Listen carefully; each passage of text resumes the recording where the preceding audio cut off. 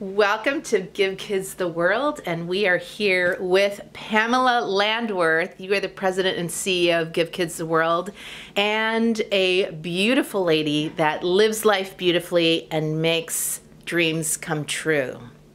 Pamela, please share with us during this wonderful month of women's history, because that is what you've done, and share with us about your journey. You know, I think you say living a beautiful life, and I think it's all about finding the job you were born to do and then being able to do it.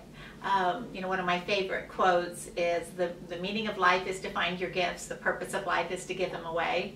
And I think Give Kids World is giving me this incredible opportunity to use the talents that I got from my career at Disney. So I think it's just a good blending, right, of that for-profit world and the nonprofit world. So a little bit of my journey: I'm from Kentucky and went to University of Georgia undergrad and came down to work just for a few months at Disney, like so many people did. Just I was going to go for a few months and then head off to law school, and absolutely fell in love with Disney and the hospitality, and had a lot of amazing opportunities there, from working in hospitality and the resorts and human resources, training and development. Got to be on all of the pre-opening opportunities and hotels, spend quite a few months over in Paris for the opening of Euro Disney.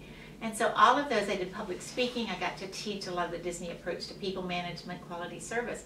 So it seems like everything I did at Disney prepared me for this experience here. And of course, for those who don't know, Give Kids the World, we're an 89-acre nonprofit resort that's a destination for children from around the world who have a critical illness and share one wish, and that's to come experience all the magic that Central Florida has to offer, whether that be meeting Mickey Mouse or Elsa and Anna, the Wizarding World of Harry Potter, swimming with the dolphins, going to Legoland. And half of all children who are diagnosed with a critical illness, this is their wish. So I think that's just the beauty of it, is being able to see these kids come down here and have the time of their lives while there's still time. Beautiful.